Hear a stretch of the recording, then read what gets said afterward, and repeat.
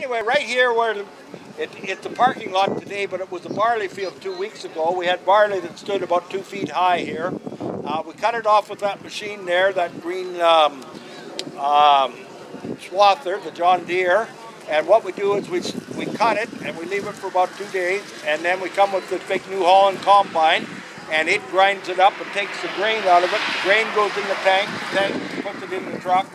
The straw goes back on the ground again, and what you're sitting on here is not straw. This is hay, and the other trailers all got straw on them, and but the straw is basically used just for a mulch or for bedding for animals and that.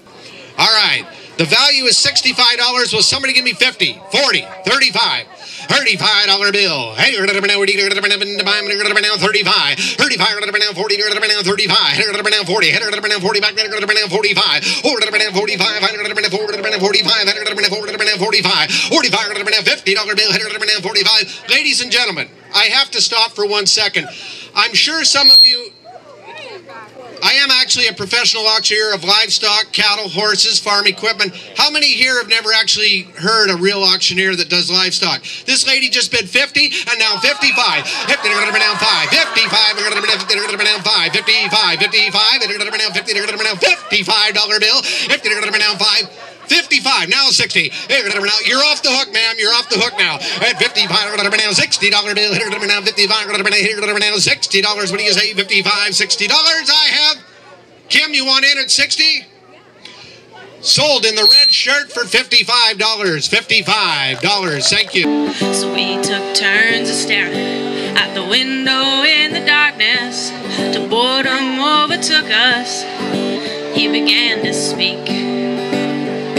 Said, son, I've made my life out of reading people's faces, knowing what the cards were by the way they held their eyes. And if you don't mind my saying, I can see you're out of aces. For a taste of your whiskey, I'll give you some. All right, I think your bags are sufficiently full.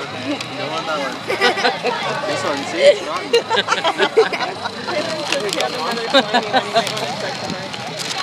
Is there any other slimy ones? Thanks for coming out today.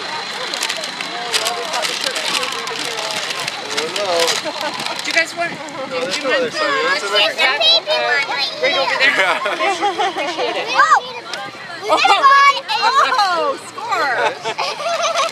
Oh, we don't want ice cream. Never been to lose. Far away.